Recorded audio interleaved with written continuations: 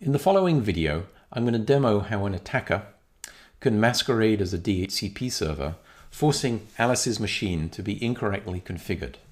In the example, she's going to be forced to use a rogue DNS server, taking her to the wrong addresses, IP addresses, for web servers she's trying to access. In our demo, 3 hosts are connected to switch S1. Host H1 is Alice's machine, which is running a good DHCP client. The host DHCP runs a good DHCP server. The DHCP server configures Alice's machine to use a good DNS server out in the internet. Host Evil is run by Eve the attacker and runs a rogue DHCP server, a rogue DNS server, and a rogue web server. Initially, we'll assume that Eve has not started her attack, and we'll see a mininet demo of the good DHCP server correctly configuring Alice's machine so that she can access the internet just fine. Then, we'll see what happens if Eve's machine masquerades as the local DHCP server, replying faster than the good DHCP server. Eve will configure Alice's machine to use the rogue DNS server, directing Eve's web traffic to Eve's web server as well. Let's see what happens. The demonstration shows how simple a DHCP attack is, if the attacker has access to the local network and can install a rogue DHCP client close to the victim. The demo I'm going to show you runs in the Mininet emulation system, which means you can easily and safely run it yourself on your own computer, and I'll tell you shortly how you can do that. It also means the same code can easily be replicated into a real network.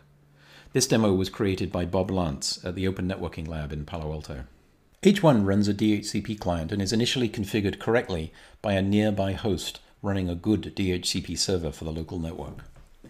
Evil is run by Eve the attacker and runs a rogue DHCP server. The DHCP server host is connected to S1 via a 500 millisecond link to delay its DHCP responses to Alice. We need the delay to be sure Alice will hear the evil DHCP responses before the good ones. Alice uses host H1 to browse the web using her Firefox browser. As we can see, she successfully can reach the Stanford website. Her computer H1 runs a DHCP client to configure her IP address, the address of her local router, and her DNS server.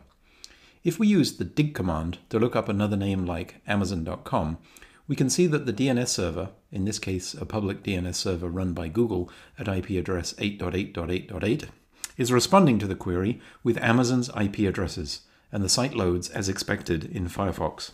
Eve the attacker starts 3 processes on the evil host: a rogue DHCP server, a rogue DNS server, and a web server. Eve is going to force all of Alice's web accesses to go to Eve's web server instead. Every so often, our DHCP client is required to renew its lease on its IP address. In Wireshark, we can see that when H1 issues a DHCP discover, the good DHCP server at 10.0.0.50 responds with an offer that contains the address of the legitimate DNS server at 8.8.8.8. But unfortunately, Alice's machine hears the offer from the rogue DHCP first and accepts it. Alice is now in trouble. Alice's machine now uses Eve's rogue DNS server, which is also at 10.0.0.66.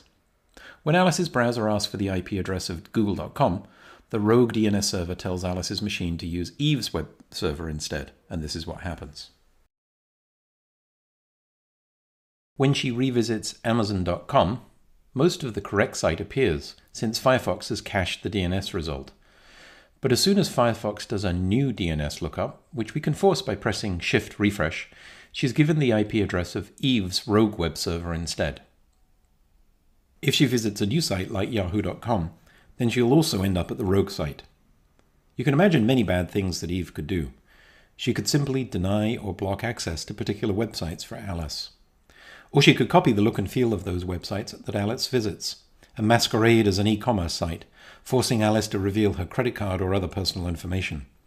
Or she could simply sit as a transparent proxy, watching and recording all of Alice's traffic. When we switch off the evil DHCP client and the DNS server, Alice will eventually go back to using the correct local DHCP server. The first time she revisits the same website, her browser, in this case Firefox, might have cached the bad DNS lookup and still try and go to the evil web server. But eventually Alice's host will start using the correct DNS server and her network will start working correctly again. The video shows just how easy it is to attack a network if you have access to the local traffic.